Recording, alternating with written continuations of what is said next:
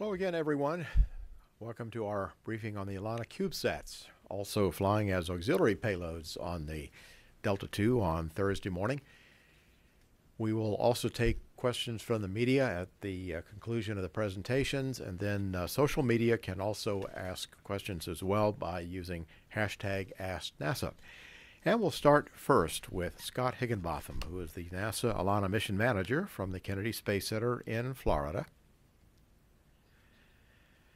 Dave Klumpar, the Firebird 2 Principal Investigator, and who is the Director of the Space Science and Engineering Laboratory at Montana State University in Bozeman, Montana. Then to John Bellardo, the ExoCube Co-Principal Investigator from the California Polytechnic State University in San Luis Obispo. And finally to David Ryder, the Griffiths Principal Investigator from the Jet Propulsion Laboratory in Pasadena. So we'll start first with Scott Higginbotham, the ELaNa X mission, ELaNa 10 mission manager. Scott? Thank you, George.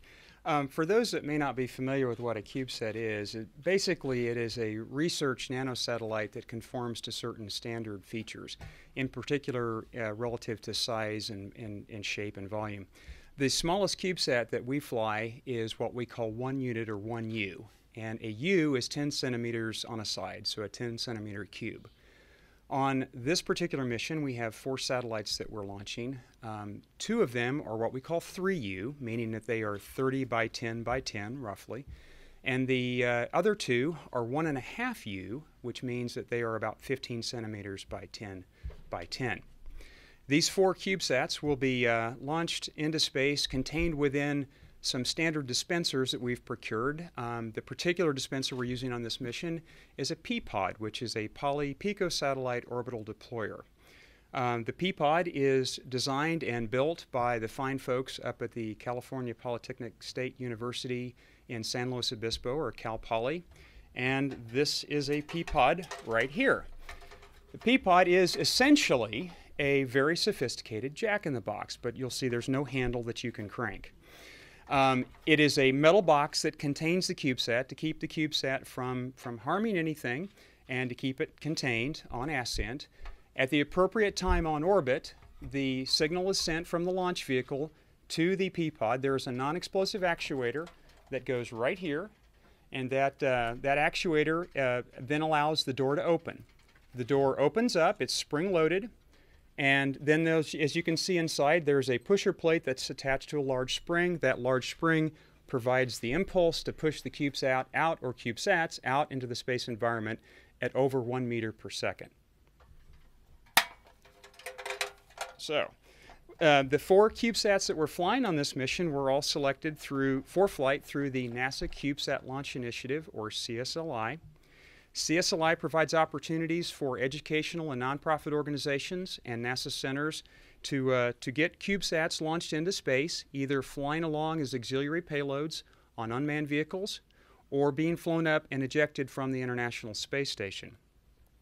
The CubeSat Launch Initiative selection process is competitive, and each proposer has to come forward and demonstrate the merit and feasibility of their satellite that they're proposing. And also they have to demonstrate how that satellite meets one of NASA's strategic, or more than one of NASA's strategic objectives relative to technology demonstration, science and exploration, or education.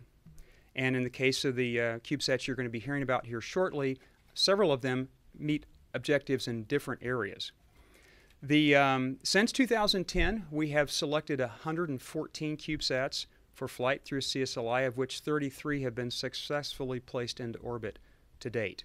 And come Thursday, there will be 4 more to add to that list. ELaNa missions, or Educational Launch of Nanosatellite missions, are how we go about implementing the ultimate goal of CSLI, and that is putting the hardware into space. What we do at the Launch Services Program is we look for rides going into orbit that are going at the right time, in the right direction, and at the right price. And if we can find a match there, then what we will do is build a manifest to fly on that mission. We'll then procure the launch service, procure the dispenser and the integration services that go along with that, and then we'll ultimately go evaluate all that hardware to make sure that it's suitable for flight. Our prime directive is that we can do no harm. And so we have to spend a tremendous amount of time and energy proving that the CubeSats and dispensers represent no risk to the baseline risk of the mission overall. We can't harm the launch vehicle, we can't harm the primary satellite, we cannot harm the public. And for this mission, ELaNa 10, again, we have 4 CubeSats that are flying up in 3 different P-pods. The P-pods are mounted on the second stage, on the V-struts of the second stage, and are pointed down and away. And there are signals that will be sent at the appropriate time in orbit for the doors to open and the P-pods to be ejected. Specifically, our separation timeline is set up such that the first CubeSat, actually first 2 CubeSats, the Firebird CubeSats, will be ejected 1 hour and 45 minutes and 7 seconds after launch. The next P-pod will then be commanded to deploy 100 seconds later, and that'll be Griffix, and then 100 seconds after that, ExoCube will be deployed. Once the CubeSats are deployed, they're on their own, and they're the responsibility of the sponsoring organization to control. It's not NASA, it's the institutions that you'll be hearing from next. The satellites will not start sending radio signals to the ground till about an hour at the earliest after they're deployed. And so the earliest that we expect that we will start hearing from the CubeSats is later on in the afternoon on Thursday or into Thursday evening. So in summary, all of our hardware is on board and it's ready to go fly. It's a thrill to be here. And I do want to acknowledge 2 groups before I pass it over to Dave. The first is the fine team again at Cal Poly that built the CubeSats, or built the P-pods rather, and did all of our integration work for us. That team, Alicia Johnstone, Ryan Nugent, and Justin Foley did an absolutely outstanding job. And then lastly, I want to acknowledge our mission integration team back within the Launch Services Program led by Bill Atkinson, who's here in the room with us. They are responsible for doing all of the work to verify that all of this hardware meets all of the stringent standards that NASA makes us apply to this hardware, and they did also an outstanding job. So with that, George, back to you. All right. Thank you, Scott. And now to Dave Klumpar, the Firebird 2 Principal Investigator from Montana State. Dave? Thank you, George. I'm very pleased to be here to represent the Montana State University, University of New Hampshire combined Firebird 2 team on the occasion of our upcoming launch as an auxiliary payload with the SMAP mission. I want to thank NASA's Earth Science Division for allowing our little guys to fly with their big Earth Science mission. Also want to thank the NASA Launch Services Program ELaNa team for providing these opportunities that allow the students who've designed and built these satellites to actually see the fruits of their labor pay off by operating the spacecraft in the space environment. You know, it's one thing to do PowerPoint presentations and studies in an undergraduate environment, and it's something else to actually get out there, put that learning, that knowledge that you've gotten from the classroom to work, and actually build a piece of hardware and get it to its destination and operate it from the space environment. That's just huge for the students, and we wouldn't be able to do this without the support of the Launch Services Program ELaNa team at Kennedy Space Center. So thanks again, Scott, and please pass my thanks on to Big Daddy back there at Cape Canaveral in the Launch Services Program. I think I'm referred to the gentleman who actually heads up and really makes the ELaNa program what it is. So if I can have the first graphic, I want to talk a little bit about the scientific mission of Firebird. It is a scientific investigation, as I said, primarily built by students at Montana State University and at the University of New Hampshire. Montana State really provided the spacecraft bus and did the integration and testing work, while the scientific payload was designed and built at the University of New Hampshire. The investigation is supported by the National Science Foundation, and as you've heard today, is being launched by NASA. So we have a lot of government presence in our process. Let's get to the scientific purpose. The purpose is to investigate a mysterious phenomenon known as, a little bit of a technical term here, relativistic electron microbursts. I'll tell you a little more about that just briefly. But why do we do this? It's important because the Earth's Van Allen radiation belts, which is the reservoir of the very intense radiation that can damage spacecraft and cause health problems with human beings, that reservoir is a fairly stable environment some of the time. But there's a mysterious process going on out there that jiggles the Earth's magnetic system in such a way that some of those very energetic, they're called killer electrons for obvious reasons, can be dumped into the Earth's upper atmosphere and precipitate out of the radiation belts, causing perhaps one of the most significant losses from the Van Allen radiation belts. We don't understand this process. The extent of the process hasn't been quantified. And so the Firebird mission, if I could have that view graph back, the Firebird mission is focused on understanding, and the words of the acronym really tell it. We're looking at the relativistic electron burst intensity. How intense are these radiations as they rain down on the Earth? What is the range? What is the spatial extent over which they bombard the Earth?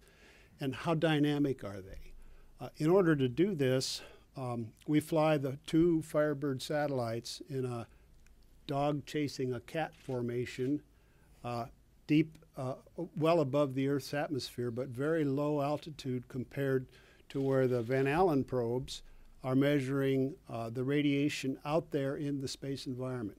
Those Van Allen probes, built by NASA and launched about 2.5 years ago, are embedded in this radiation belt environment, and they're understanding exactly, they're measuring all of the phenomenon that are of any importance that's going on out there. Unfortunately, they're blind to the very important, very small spatial dynamic region. They're blind to what's being dumped into the Earth's upper atmosphere. And so with these 2 focused Firebird satellites, we look down at the upper atmosphere and see what's actually coming in, and the Van Allen probes are able to tell us, here's what we saw out there at the same time you saw these things dumping into the atmosphere. So let's go on to the next slide. It shows photograph. So in order to accomplish this investigation, it takes the 2 satellites, as I described, cat and dog. And each of these satellites have been built by students at the at Montana State University, and the payloads built by students at the University of New Hampshire. They're identical, but they're very diminutive, as Scott just described. They're about 10 centimeters on a side, about 15 centimeters tall. Nevertheless, they carry all of the fundamental hardware that the much larger brethren like SMAP carry. They have, as you can see in the image, they have solar panels to charge the batteries that are providing power to the satellites during eclipse, through a power system that very carefully controls and monitors the power being distributed around the satellite.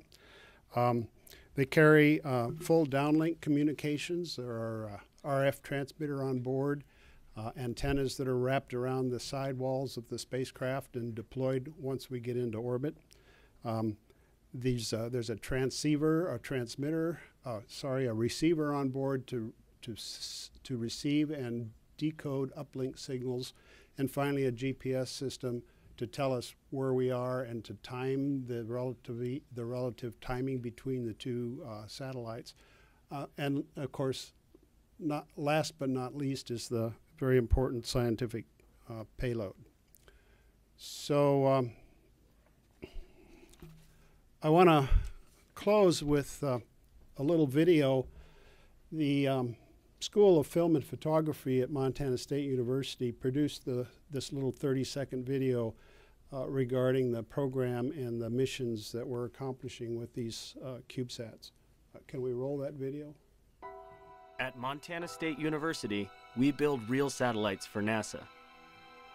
To most people, the MSU campus looks like this, but to me, it now looks like this. Our satellite has orbited the Earth over 5,000 times, advancing technology throughout the world. We work together, we shape the future. The university is so proud to be a part of this program, augmenting our students' formal education with such experiential activities, that this video was shown during the halftime break at the Brawl of the Wild, as it's called. That's the traditional once-a-year annual battle on the football field between Montana State University and the University of Montana. It was shown on national TV during that game. Don't ask me how the game came out because I don't really follow football. And I think I'll turn it back to you, George. All right. Thanks, Dave. And now to John Bellardo, the ExoCube co-principal investigator for California Polytechnic State University in San Luis Obispo. John? Thank you, George. I'm pleased to be here representing the ExoCube team. Despite the fact that all these satellites are small, there's a huge team of folks that goes behind them to help make them what they are. So I want to start out by thanking a number of the institutions that have been involved with ExoCube to make it as successful as it has been thus far.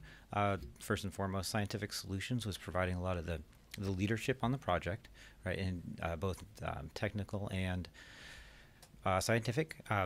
We've also been working with the University of Wisconsin-Madison, the University of Illinois Urbana-Champaign.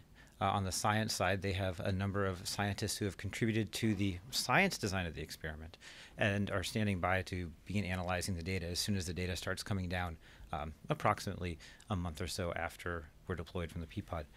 We also worked with NASA Goddard. They were involved with making the science instrument that we have in the CubeSat itself. And then finally, the team at Cal Poly was involved with designing the bus, building the satellite, and integrating the instrument from Goddard and doing all the final testing. The Cal Poly team is the team that I am partially responsible for advising.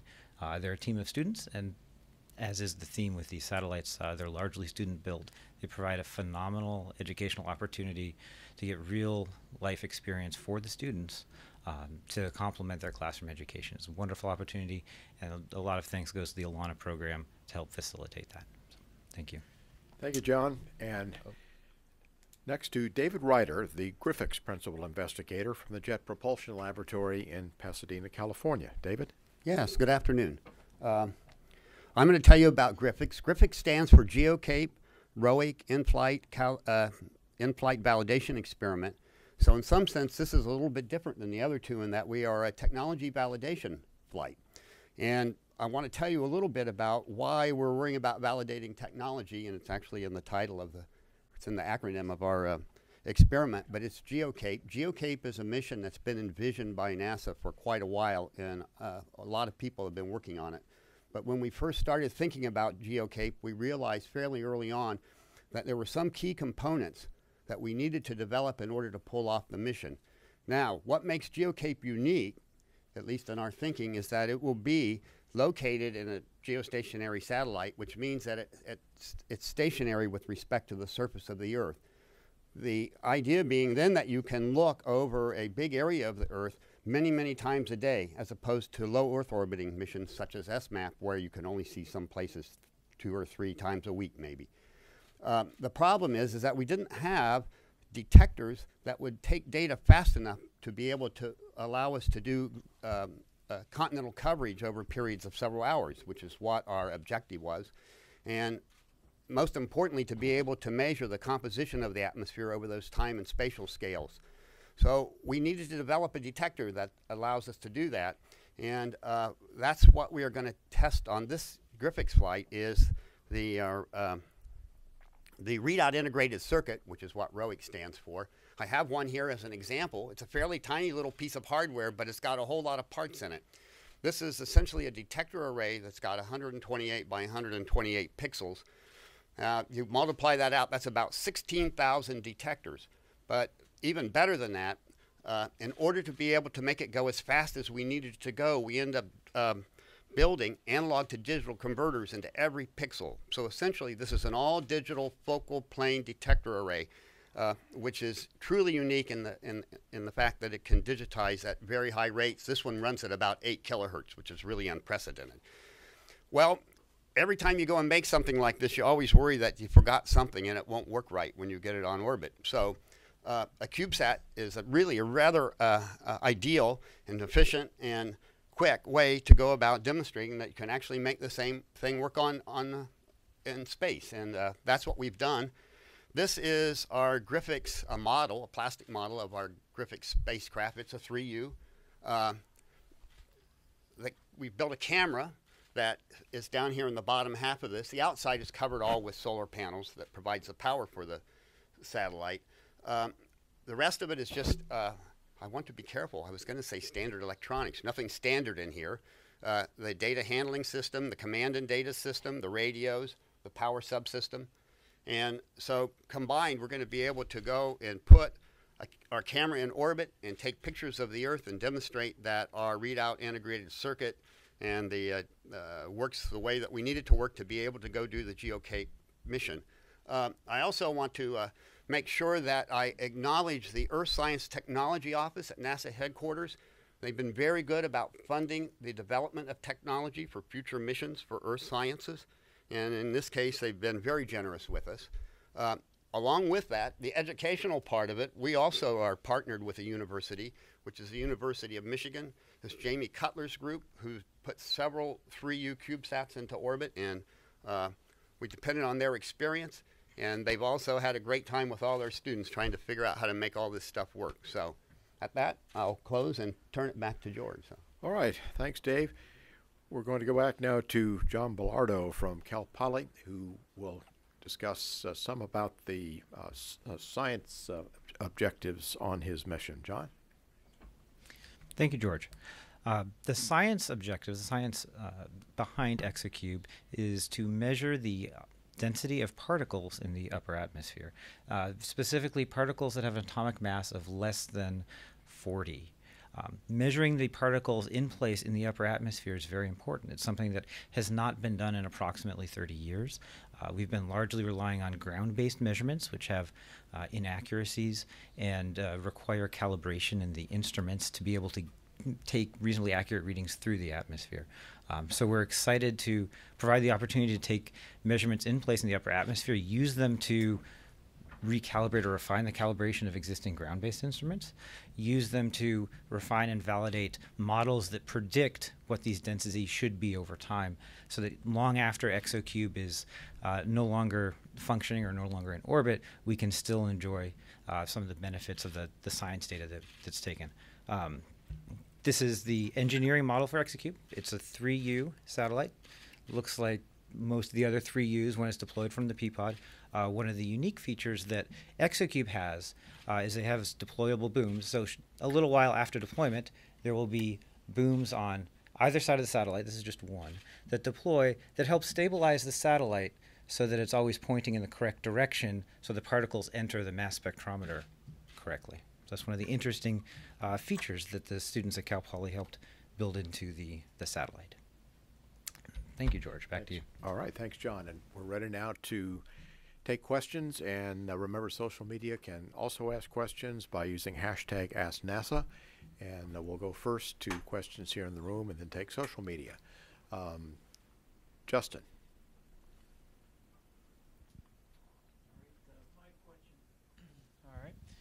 My question, two parts for Scott. I was wondering if you could tell us what orbit the satellites will be dropped off at.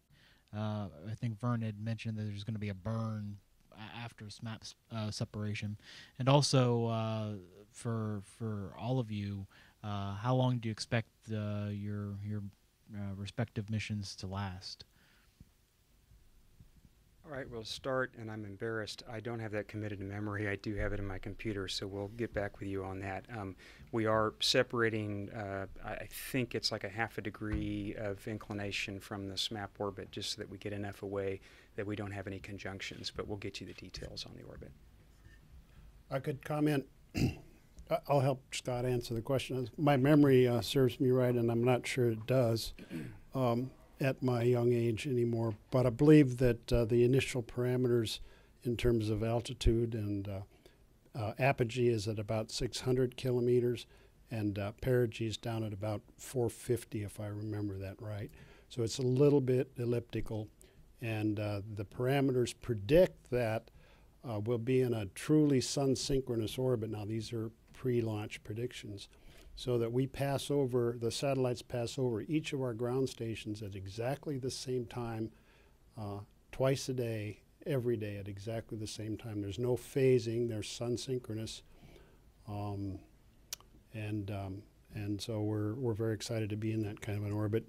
Lifetime, that orbit will give us a very long lifetime, close to a decade or more for the satellites to actually be in space before they decay into the atmosphere, and they will decay into the atmosphere. They don't create space debris.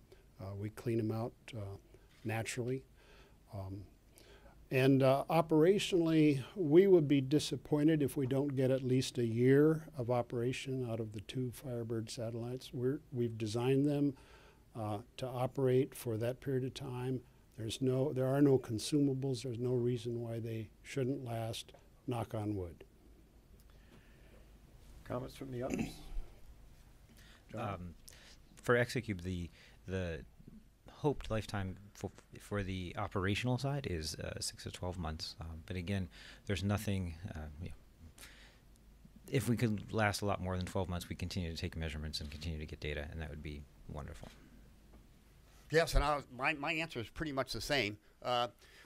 What gets in the way with them coming down is just drag, space drag, and eventually they'll fall out of the sky. And so they'll go for almost a decade, and there's nothing in, at least in Griffiths, and I think it's true of the others, that would cause it to quit working in something any other than years. So we take a few, they are CubeSats, they're built by students. We do take a few shortcuts. And the good thing about that is we get to try out an awful lot of electronic hardware that we probably wouldn't be allowed to do on a more expensive mission. And so part of this, in this case at least, we're kind of anxious to find out how all the other electronics work too. So it's all a big experiment.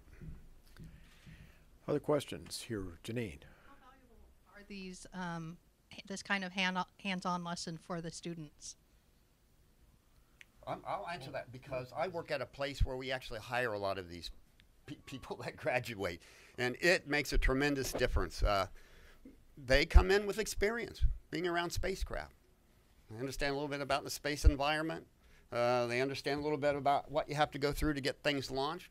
They understand a lot about what you need to do to test things so that they will work with some reliability when you do launch them. So it's extremely valuable. I'll just add a comment on the fact that the students they're practicing their careers. They're practicing what they've learned in the classroom, but they're practicing it in a very interdisciplinary way. When the students come together to design and build one of these satellites and take it through test and space qualification, we have mechanical engineering students, thermal engineers, computer science students, computer engineering, electrical engineering, and physics students all in the same room together, and they're all bouncing their own little ideas off of each other. Well, we should do it this way. And the other guy says, no, I can't support that much power on my thermal system. And so it's a real interdisciplinary interaction that hones their skills and makes them so valuable to JPL and the other employers in the aerospace industry. All right, we can take social media questions now. Have we got some that have come in?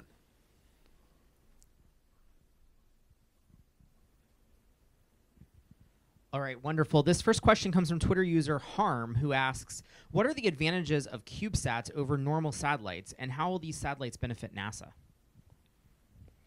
Let me take the second one first, and how they benefit NASA is, one, we have a mission to help improve the educational opportunities for students in the United States relative to science, technology, engineering, and mathematics. And as you heard, this is an absolutely outstanding way for students to get real-world experience on building flight hardware that they can take into their careers and hopefully keep them motivated to stay in the aerospace or other technical fields. So then on top of that, we get the opportunity to go demonstrate technology, as Griffix is going to do. And as all three satellites are going to do, we gain scientific knowledge, which is also one of NASA's strategic objectives.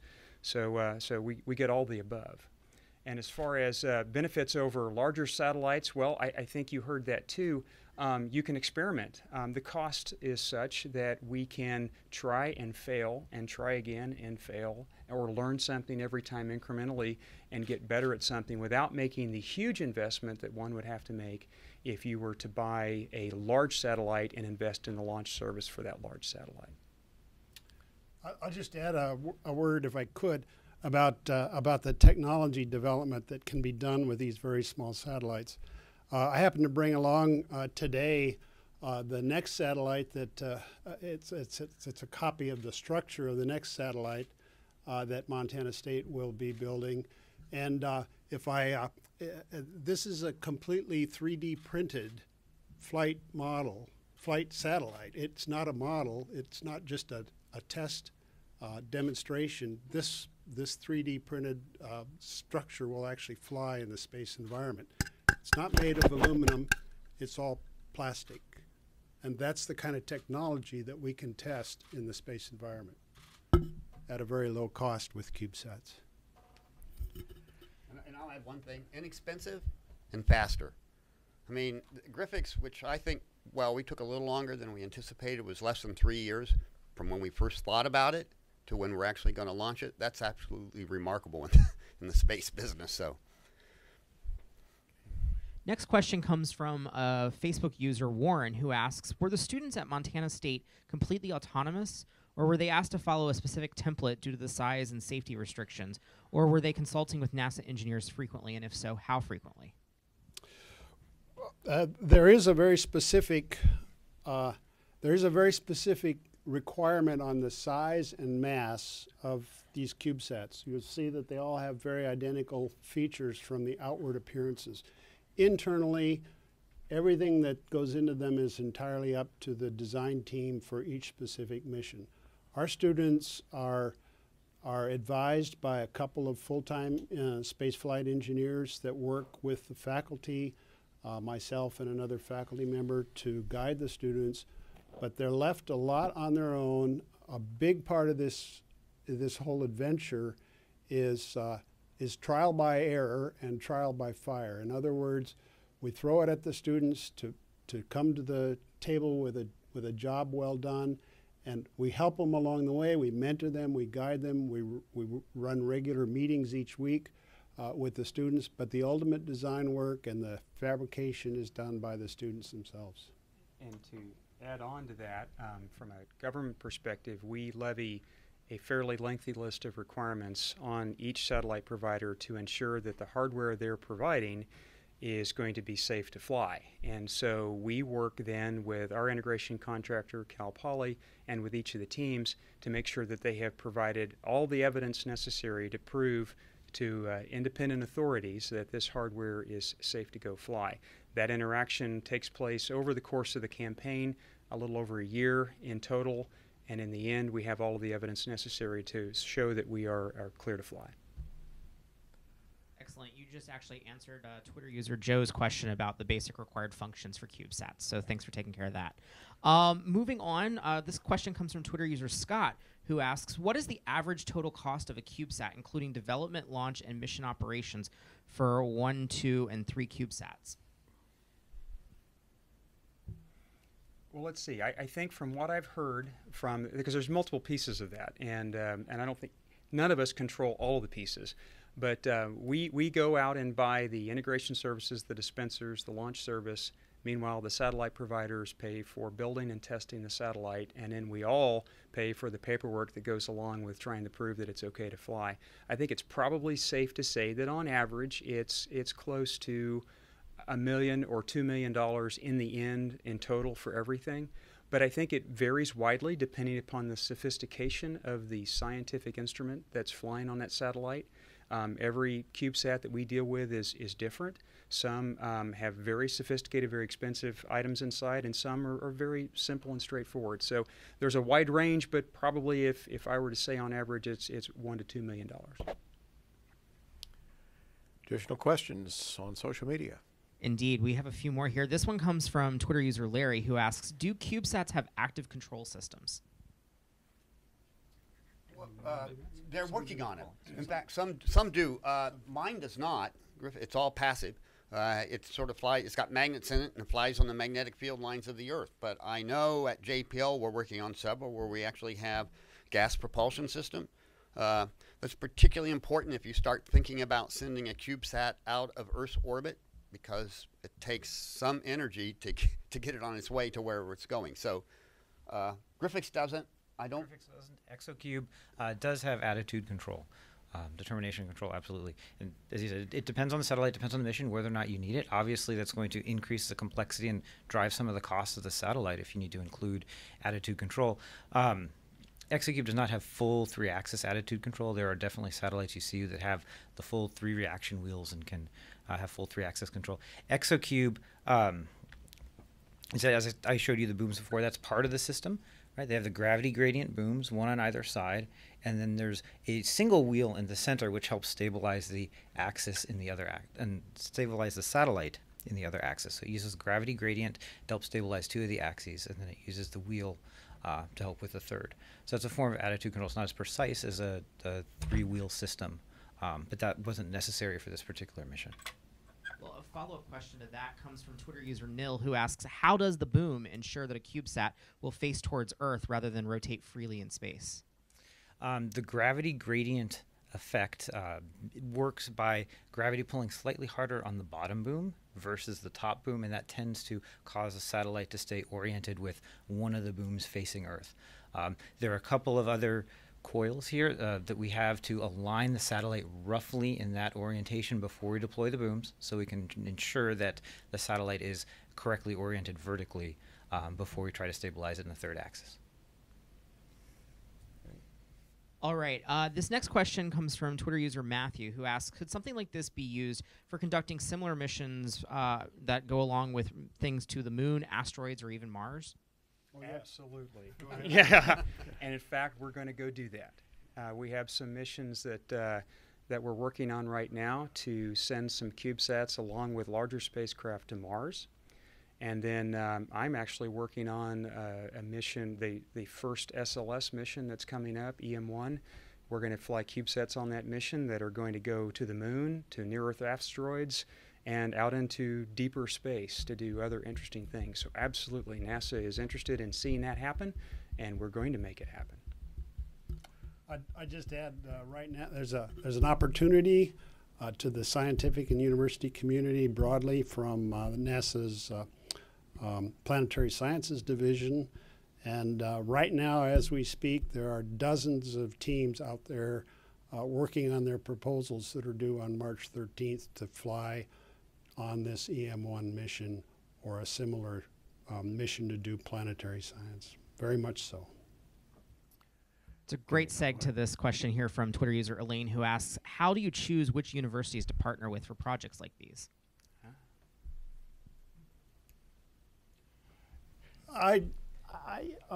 There's long established sort of collegial relationships, I would say. We typically know who's good at one particular subsystem or one particular area. Typically, as was described earlier, we do compete for funding for all of these missions, so we want to put the best team forward that we can. We get together, we choose a particular science investigation, and that drives the instrumentation and the hardware that will be developed. So the teaming, you know, it's a lot about who you know, kind of, but it's not it's Forming the team is not a very formal process. It happens at meetings, it happens through email, and eventually a team comes together and things start to click. But we pretty much know each other before we start. All right, we'll take one more social media question before we wrap up. Last question comes from Twitter user Amber, who asks, what type of data and what format do these CubeSats collect, and how is it received on Earth?